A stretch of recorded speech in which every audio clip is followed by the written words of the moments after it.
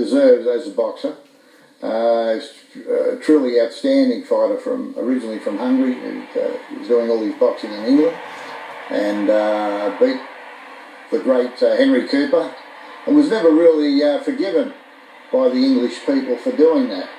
And he was never really a favourite of the English people, despite having the skills to beat many of the world's best heavyweights. In March 1973, 6 weeks after beating Bugner, Ali took on former Marine Ken Norton. Norton was a top 10 fighter, though not highly regarded, but he broke Ali's jaw in an early round. Somehow Ali battled through 12 rounds. Ken Norton was a very tough guy. He was known as he was a regular sparring partner of Joe Frazier's. Joe Frazier nicknamed him Hercules.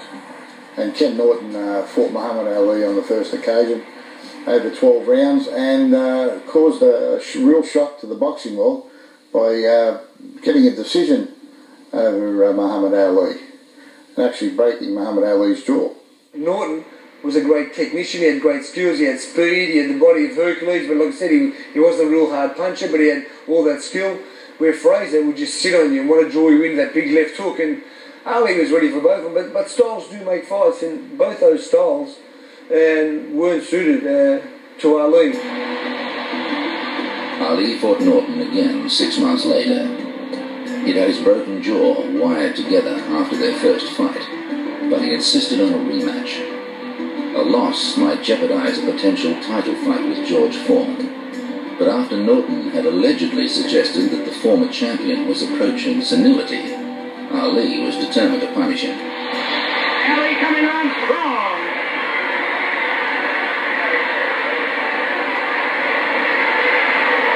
Well, how about Ken Norton? Fantastic display by both men. 2 minutes to go. He's talking Ali again. Ken Norton had that style that seemed to trouble Ali. He was a very aggressive fighter, very strong fighter, and he would walk through Muhammad Ali's punches and trap him on the ropes and be able to score with tremendous body and head punches. And once again, the fight was very close, but Ali got it. The two fighters go to the center of the ring for last-minute referee's instructions. Having revenge for one defeat, Ali now set about squaring the ledger with Joe Frazier. Though neither man was champion, Ali